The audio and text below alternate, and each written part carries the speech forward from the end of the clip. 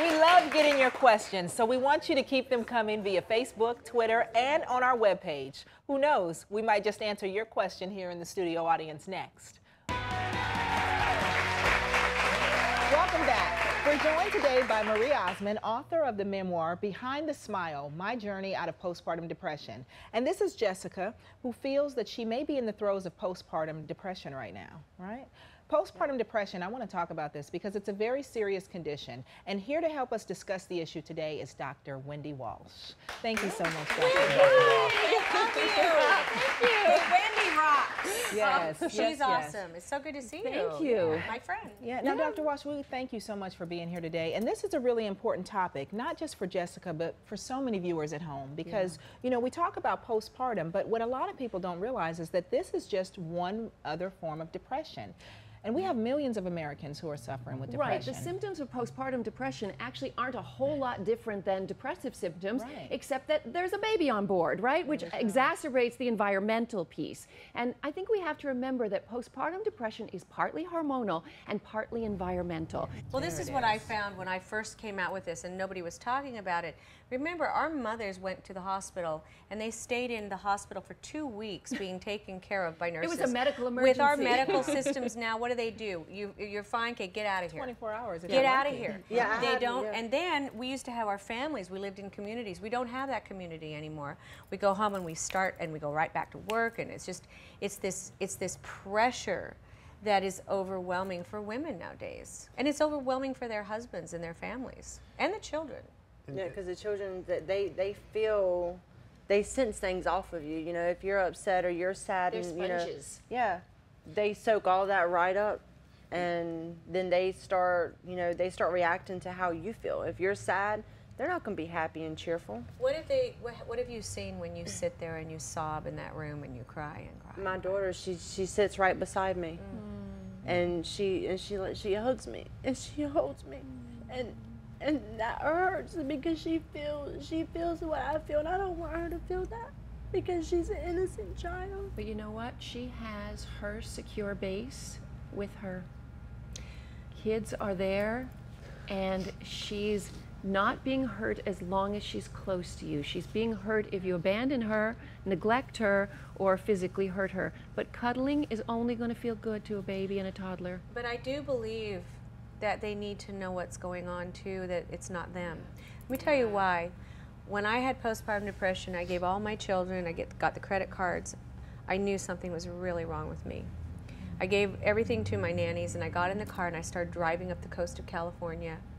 And I'm a very religious woman, a spiritual person, and so I know that if I didn't have 40 years of wisdom, that even though it felt logical to drive the car off the cliff, I couldn't. Young kids don't have that wisdom of age to keep them from doing crazy things. Anyway, I ended up in a hotel room. My mother found me, and she said, I'm going to tell you something I've never told anybody in my life. She said, when I had my last child, this was her 9th child. Wow.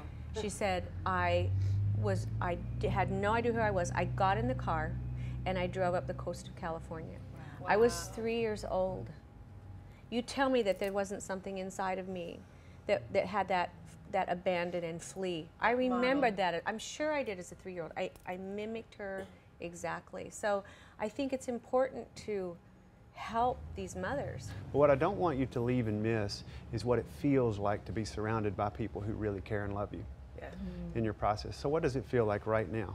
Oh, it feels good. I feel like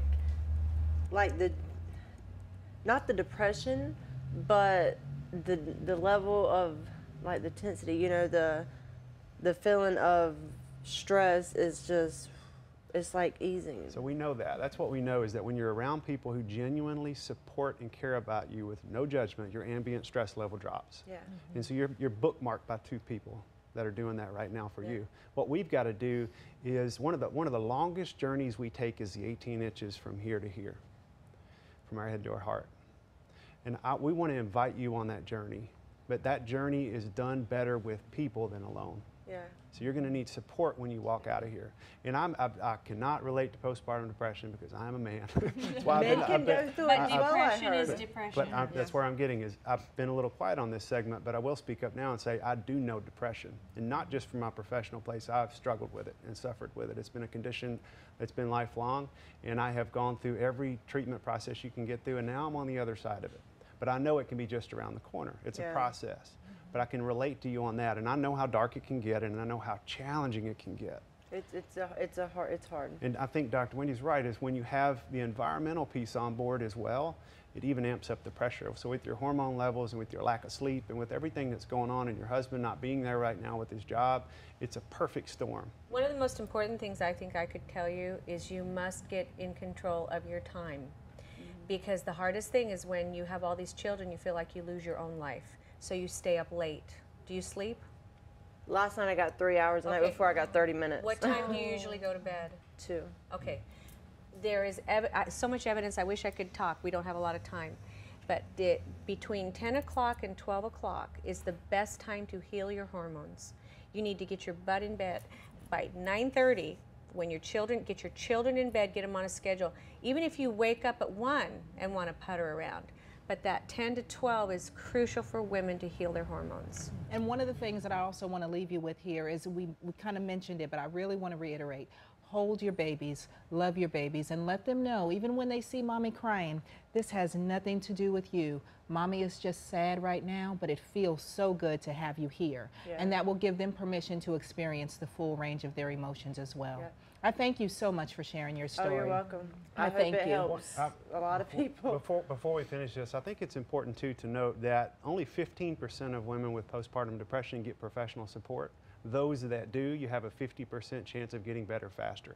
And so one of the things we want to do backstage after this is hook you up with our resource coordinator so that we can point you in the direction with good professional support, and I'd like you to consider that as well. That would be awesome. I would take you up on that offer, like 100%. Let's make that happen as soon as this is over. Thank you so much for You're being welcome. here. Thank and you. Dr. Walsh, also, thank you for being here and helping our guests today. There's so much more help to be done, and Maria's going to stick around with us. So you stick around with us as well. Stay tuned. We'll be back with more of the Helpline right after this. Coming up. I want to know how it's impacting you. There is stress, and there is guilt, and there is shame. We love getting your questions, so we want you to keep them coming via Facebook, Twitter, and on our webpage. Who knows, we might just answer your question here in the studio audience next.